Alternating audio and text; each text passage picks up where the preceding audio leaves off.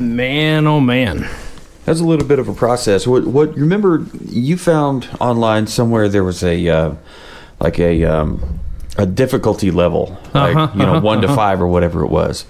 What I think. Do you remember what those criteria were? I don't remember the specific criteria, but because this one had muddling involved, I think this one is probably a 3. I mean, it's not just muddling. You're muddling blackberries and orange and mint. No orange. Or not orange, I'm sorry, lemon. Yeah. But it's only the lemon juice. It's not like the lemon. Okay. Shall we get to it? Yes, let's. I'll give it a little bit of space. Okay, space is over. Welcome, dear listener, to another episode, whether it be regular or bonus. I said I was going to leave it vague. And you didn't. But that's all right. It's all right. Stuck my finger in it, and now it's mine. Anyway. We just want to drink. Welcome to another episode. We took the Ghostwood barrel strength, or barrel proof, a blended bourbon whiskey, and we made a blackberry smash out of it. The blackberry bourbon smash with Ghostwood. And just by watching this thing get put together by W2's knowing hands, it turned out absolutely beautiful. You can see pictures of this up on our socials. And the color of this thing. Yes. And you can see a picture of the cocktail on savortheburn.com/cocktails. You're gonna find it. Yeah. You're gonna be like, wow, it really sucks to be me because I wasn't there. So yeah, this thing is absolutely beautiful. Where did you find this? Just right there on their website? This is off of their website. On the Ghostwood website? Yes, indeedy. Very cool. Well, it had a few steps, but it looked simple enough to make. This it started with your muddling things. You put your berries and your mint leaves along with your lemon juice in your mixing your shaker. Then you muddled all that together, added your bourbon, added your ice, shook the shit out of it, double strained it over a solid ice cube. Gotta get those seeds out. Right. Yeah. And now it's just sitting here looking pretty. I'm ready to try it. What you said, it's got some nose? It does have some nose. It's minty, berry, bourbon. Cheers, sir. Cheers.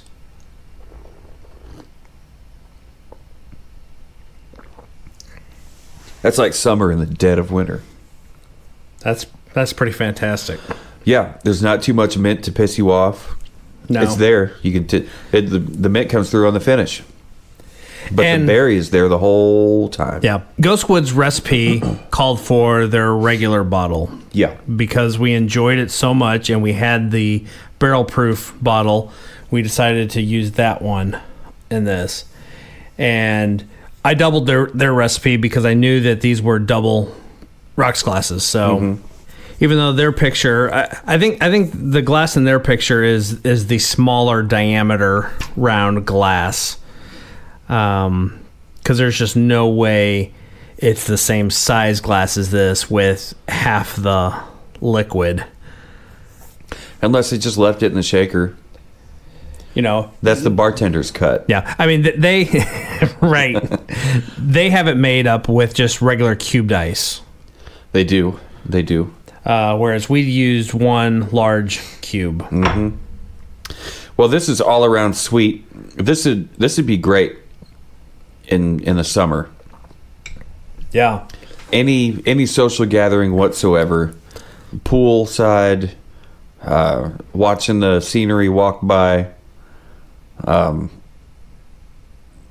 mean, who doesn't love? I mean, blackberries scream summer fruit. Blackberry paired with that mint. Yeah, is really fantastic. I just cannot get over the color of this drink.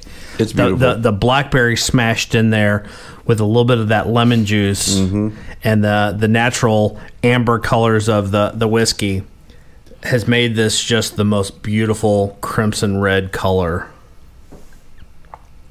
Yeah, it's almost like a dark, maybe a lighter purple wine.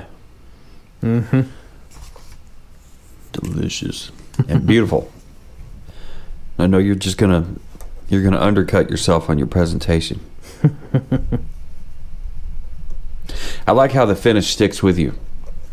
On the finish is where I can where that the spirit comes through. That is tasty. What'd you give it on the nose? I mean, you got berry, you got mint, you got bourbon. I know, and I probably undercutted it, and the nose is great, and I pointed that out immediately, and I still gave it a 3 3/4. You did what? I know. I'm not far away. I'm at a 4. Okay. Yeah, so that's totally fine. It's a summer cocktail. You gave it 3 3/4. I'm gonna write that down. I'll drink it all day long. Right. All day, every day. Every day. Every day. America. Maybe with a splash of ginger beer in this. Give it a little bit of a fizz. A blackberry bourbon bubbly smash. What would they call that? I don't know, but what if mix it, prepare it the same way. How'd that go again? That's why she loves you. Prepare it the same way, but pour it into a highball, a Collins glass. Okay. And then top the top off with that ginger beer. Okay. I wonder if this would be a good freezer door candidate. Except for the citrus. Does berry? No, they do not hold up. Okay. Day of, sure. You could freeze the door day of. Like for a gathering. That would explain why early that morning. My mulberries don't really do well. Like I froze a bunch of mulberries this spring. When winter came, or actually when my son came, back in when the hell was that? August. Yep. Yeah, when he came to town, I started making some those mulberry bourbon smashes, and it wasn't the same. Like the color wasn't right, and it just didn't quite taste the same. I think I win. Yeah, you definitely win. The one they got a straw in it. They do have a straw in it. Who's fucking drinking their cocktails with a straw? No, men don't use straws in their cocktails. No. Pinkies up, There was a time when I would take the cocktail straws and I'd stick them in my ear, or I'd put them in my pocket so I could keep track of how many I had, because I would drink too many. I'm like, I don't know how many I had. Then the wife at the time would be all pissed at me. You motherfucker. Spending all our money on drinks. And rightly so. She had right to be. And Davy's Uptown, we'd play there from time to time. You played Davy's Uptown, right? Yeah. I've played that a bunch of times. With Burn the Gates? Burn the Gates, previous bands, yeah. Burn the Gates has played there a handful of times. Handful of times? Yep. Rest in peace. Really kind of a small stage. It was, I think, a little too high off the ground. But going back a few years, not Burn the Gates, not 1 Degree Difference. Even further back. In the way back machine. I don't know what band that would have been. But once upon a time, Davy's Uptown was not the two-sided club. Yeah, it was just the one. It was just the one where the main bar is. Little shotgun bar. And then there was that little stage kind of area underneath the stairs. Yeah. Or whatever that was. And it was ground level stage, right? Yeah. I've played there. I never did. I never saw anybody use it except for karaoke. So that's going back a minute. Yeah. But that would have been mid-90s. Unfortunately, that's just one of those bars. It didn't succumb to COVID. It wasn't a casualty of COVID, but they caught fire one day. Yep. I'm sure they figured out what caused it, but it just sucks. It's gone. It never recovered. It never came back. I think Michelle moved on. Yeah, I don't blame her. She had it open for a long time, and everybody seemed to love it. Yep. Everyone liked her, like too. A rite of passage. A rite of passage to play Davy's Uptown. There in Grand Emporium. I never got to play Grand Emporium when before the remodel. Back when there was like flyers and shit all over the walls when it looked like a really cool place. So, a Rocktail. There you go. 1 degree difference. Okay. The Grand Emporium used to have Metal Mondays. Yeah. And 1 degree difference played a Metal Monday. We weren't metal, we were hard rock. That's all right. But the afternoon, early evening show on Mondays was bluegrass. Oh, shit. In 1 degree difference, we frequently made it a point to always not just be punctual, but if it was a new venue, we would get there early. Yeah. I think I may have told a story once upon a time about our Belanca's Pyro Room and the fetish group that was meeting down in the lower basement when we showed up about an hour before we were technically supposed to. That does not sound familiar. Oh, that may be another story. That would be a great But this story, Metal Monday, we showed up a little bit early. I think we were supposed to be there about 6:30. Show was going to go on at 7. We were not the opening band, but again, we like to be there on time, prompt.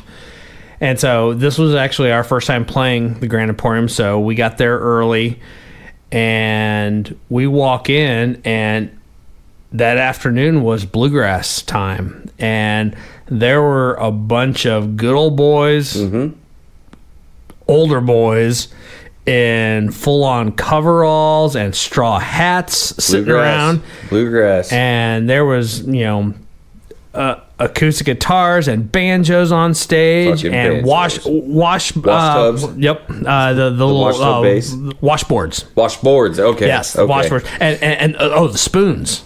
Okay. Zzz, all that stuff was going on. And we were not, that had not even registered us. And we're just like, what the fuck did we get into? What kind of hillbilly hell did we walk into? And then we realized what was going on. And then, they ended like at 6. I think we got there right about 5. Okay. But they finished up at 6 and they promptly moved on, and they wanted nothing to do with what was coming in. So they quickly exited the building and everything. But that was a sight to be seen. And then you fast forward a couple years. 1 degree difference was around for 2002 through 2012. Okay. 2011. Solid chunk of time. Yeah. 10 year.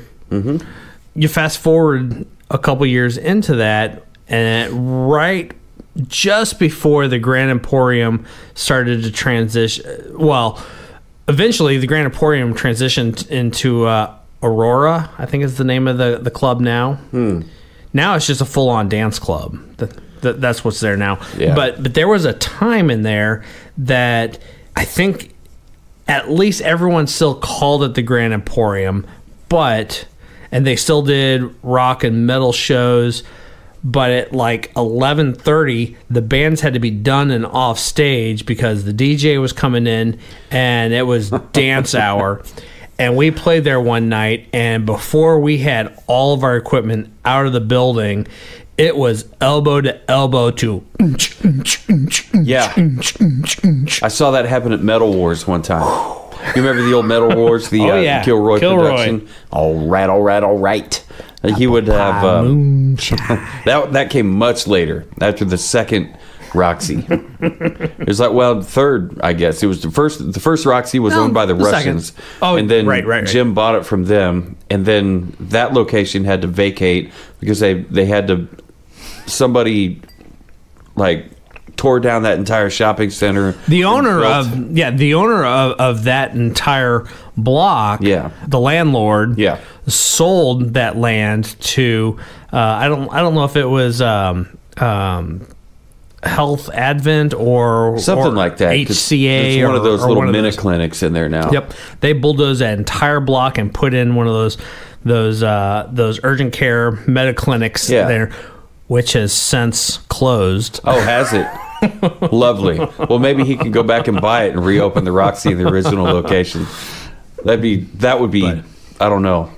Poetic justice doesn't seem like the right term to use there, but that would be funny to me. And yeah, so that happened one night with Metal Wars. Before the band was even finished playing, these it was like Latino dance night. So they started walking up there on the stage and setting up their keyboards and setting up their sound equipment and stuff. And this band was like, "What the hell's going on?" And then Kilroy was like, "I have no idea. I got to figure this out. What the fuck? This is completely fucked." And so he goes and talks to somebody, and come to find out that night was double booked because the guy that double booked it quit. He was just fucking up their schedule because he was mad at them or something. At least that was the story we got. So yeah, that was a big mess. So like you said, it was just like, but with the cowbells and the the Latin flair. And so like these beautiful couples are out there on that dance floor, salsa dancing and cutting doing that the rug. thing. Yeah, I mean they were great. And the people that were there, I'm like, "Hey, what's going on?" I'm like, "Oh, it's time to dance." Like they're just having a great time. They came to party and they partied. But like you said, before everything was moved out of the house by the metal bands, it was full on dance time. Cool story, bro. The next time we have our good buddy Mitch on, Yeah. I want you to lock this in your memory Oh man. because I want you to bring it up just out of the blue. I want you to ask Mitch to tell us a story of him at the Grand Emporium after he had already consumed a fifth of Jack Daniels in the parking lot. Oh dear God. There was a fight involved. Of course. There was a fifth of Jack Daniels. So there's going to be a fight. I'll just leave it at that. Dear listener.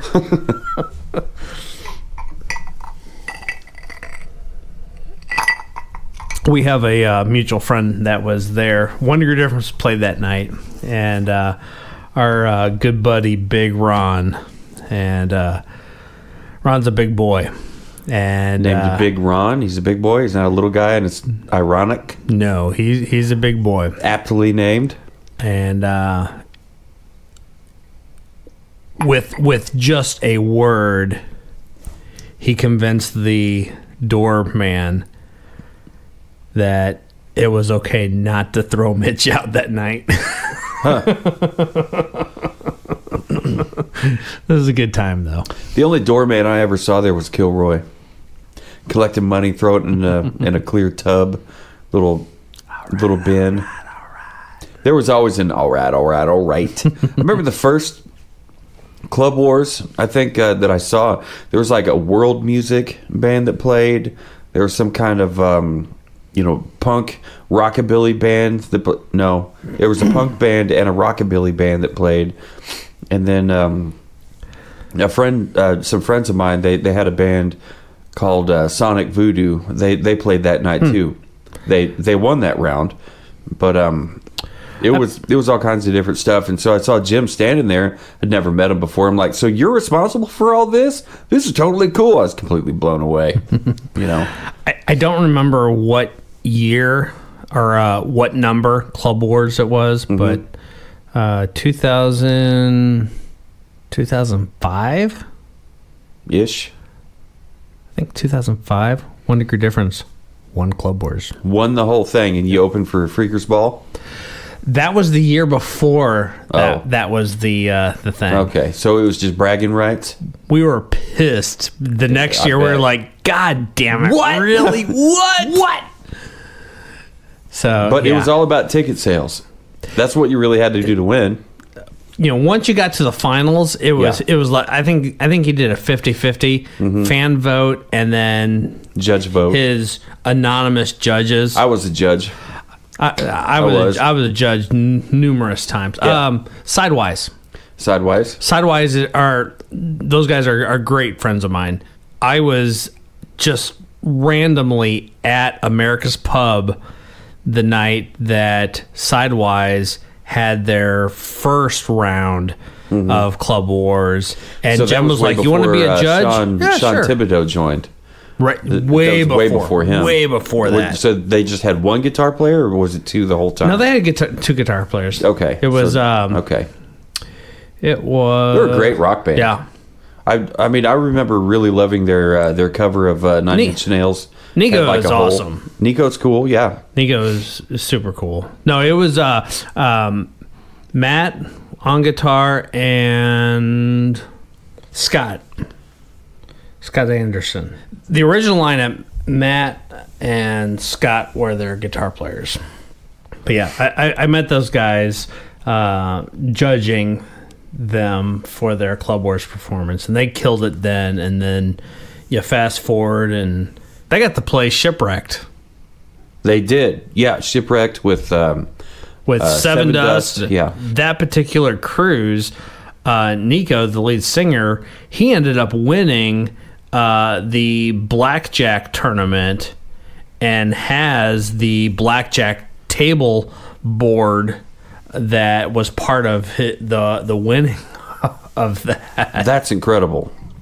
Yeah, I met Nico when I met Lejean we were at Midland Theater. They came with In This Moment, and my buddy Fritz. I was at that show. Okay. Yep. My buddy Fritz had brought me along with him, and we hung out with the Bob from KQRC. A-hole Bob. Asshole. If you know him, you know him. If you don't, well, he's not really an asshole, but there's so much to this man, so much. But anyway, so we met that night and met Nico there, and hung out with their families for just a little bit, and had a great night. It was great, seeing the band walk on stage from the other side of the theater stage, and after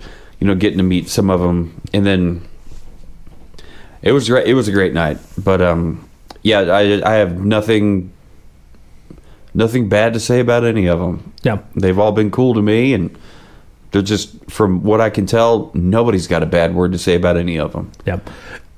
Complete off subject, but sidewise related. Mm-hmm. And I know you listen regularly to 98.9. Mm-hmm. Now that I got SiriusXM in the car, I usually have that turned on. So I've my 98.9 rock days are kind of behind me. Mine took a huge hit when I joined a second band and started a podcast and a podcast. And Moose retired. Right. Yeah. Of course, he's over on KCFX right now, filling in for Slacker. He lives out here somewhere because I pass him all the time. Yeah, he's right down the highway here. Yeah, I mean, technically, I guess Johnny Dare does too. He lives in Western Shawnee. Yeah, I don't think we finished our ratings on this one. We didn't. We started at nose and went on a tangent that turned into a 3-tiered tangent. Do we not even get to palate? No. So just to catch up, I gave it a 4 on the nose. Mr. W2 gave it a 3 3/4 on the nose, and now palate, I gave it a 4.5. What did you give it? Shit the bed. Really? You gave it a shit the bed? Well, to me, a shit the bed is a 5. Well, shit the bed. Look what just walked in. No, Rest shit the bed is we're eye to eye. Yeah. How about the finish? I gave it a 4.5. I gave it 4.5. Holy mother of pearl. Presentation? You're not gonna believe this. What? I gave it a 4 3/4. God bless America. I was going to throw my pen if you said a 5. 4 3/4. That's fine. I gave it a 5. Look at what you had to go by on the screen over here. Oh, yep. And then the picture you showed me looked better than what was on the screen. I would have called that a 5. That's a beautiful cocktail on the screen. But what you brought up, what you made, what you created right here in Savor the Burn Studios was better than that. And it didn't have the straw in it like that cocktail does. Who needs a straw? Men don't drink from straws. So said Johnny Dare's Uncle Polly. I don't think anyone... Does anyone drink cocktails from straws? Not cocktails. Come on. Cocktails. Not cocktails. So what did your total end up? 8 3/4. 8 3/4. It's Jesus. It's weird to say 8 3/4 and write down 8.75. It's like rubbing your head and patting your belly. Is that right? Pat your head and rub your belly. Yeah, either way. Yeah, I can do it if I start one and concentrate. I gave it a 9, a 9.0. All right. This was a 9.0 cocktail for me. You know, we have not done it on the podcast yet, so it is not Savor the Burn official. Uh-oh. But a little while ago, I sent you a picture of a cocktail that I was playing around with, and it's called the Nutty Professor. You haven't sent me those pictures in a while. And that's all right. I straight up told you, this is a 5 if we do this one. All right. So we Nutty have not. Professor. That was in one of the Nick and Nora glass. And you just got those, so that couldn't have been that long ago. Not that long ago. Yep. What else in it? That was so good. I'm guessing peanut? I'm going to have to go back and look at that. No, that was bourbon, orgeat syrup. Okay. It's an almond-based syrup. Oh, okay. I think it had lemon simple syrup in it. Okay. Yeah. But it had floating right on top of it one of those dehydrated lemon slices. Okay. Sounds good. When we do that one, again, we gotta find. What is it made with? Like what spirit is what I mean. Honestly, I don't remember what spirit I used at the time. I'd have to go back and Booker's? look. No, I'm kidding. We're gonna find something better than what I made it that particular night. Yeah, figure out what it was that you used, and then we'll see if there is something else. Because up the ante. If it's honestly, I think I used a Buffalo Trace or something like that. So I did I tell you I finally found some Buffalo Trace at Hy-Vee? Yes, that's awesome. I did. I bought the smaller bottle. I thought I was getting the bigger bottle, but it doesn't matter. But I blew through half of that within a few days. We need to circle back around on Buffalo Trace. It's really good. And maybe if you've got any left, maybe bring it over and let's do a side by side of that and my newly acquired single barrel Buffalo Trace. Yeah, let's do that. I will not open that bottle again because it will affect the taste. So I'll definitely, let's do that. The last I saw, they did have a bottle left up there at Hy-Vee. If they still have it, I'll grab it. Yeah, and I'll bring that in. And that way, it's unopened. The air didn't affect the taste. And depending on does that, and depending on when that is, maybe we call in Faith and Tim. That'd be good because they also have the exact same single barrel bottle from the exact single barrel. Okay. Yeah, let's do that. It was a store pick, and so both of our bottles came from the exact same barrel. That would be good. But until that happens, dear listener, thank you for listening to this episode of the Savor the Burn podcast. Be sure to follow us on all the socials. Every social that you're on, give us a search. Check us out. SavorTheBurn.com has lots of very cool information. It's always constantly being updated. There's always new bottles in the liquor cabinet, new cocktails in the cocktail section. He's always working on something. And be sure to send us an email, info@SavorTheBurn.com. Send Mr. Wayne over there across the table, W2@SavorTheBurn.com. Don't look around. It's you. It's me. You. Yeah, you. If you want to send me an email, Jonathan@SavorTheBurn.com. That's right, me. Jonathan. If you want to send me your favorite banana bread recipe, please feel free. I'm a regular Betty Crocker at home. I might just make it up and tag you in it when I'm done. All Are you challenging Miss Katie? Banana bread. I would lose. I would lose before I started when it comes to challenging Miss Katie. It's been a minute. There's a 0% chance. Yeah, we had banana bread, once? Oh, we've had it a couple times. We've had it a couple times? Okay. I think we're overdue. We are overdue. We need some banana bread. We need some banana bread. Where are you, banana bread? Hopefully you're listening to the Savor the Burn podcast. Give her a high five next time you see her. It probably won't be too long. Stupid whiskey's got me thinking fuzzy. Well, speaking of fuzzy, no matter where you are, who you're with, what you're doing with your fuzzy, always remember, Hey-o. family show. Keep on burning. You were busy focusing on the fuzzy family show.